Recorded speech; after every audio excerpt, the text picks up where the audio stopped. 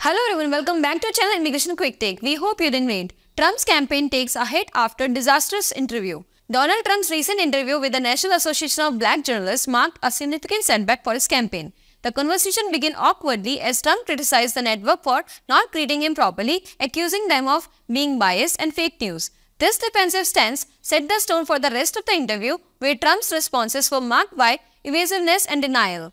When questioned about his history of controversial comments, including false claims about figures like Nikki Haley and Barack Obama, Trump deflected rather than providing substantive answers.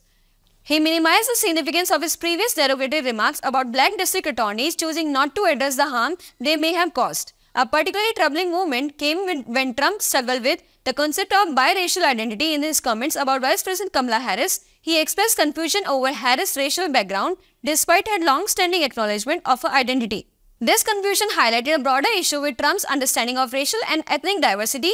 Trump also downplayed the role of his vice presidential candidate J.D. Vance, suggesting that the position has little impact on the election outcome. By implying that voters are primarily choosing him and not Vance, Trump undermined his own running mate and indicated a lack of confidence in Vance's contribution to the campaign. Throughout the interview, Trump failed to provide concrete evidence or reasoned arguments, relying instead on vague denials and defensive rhetoric. His inability to address valid concerns with clarity or substance revealed significant weaknesses in his campaign strategy.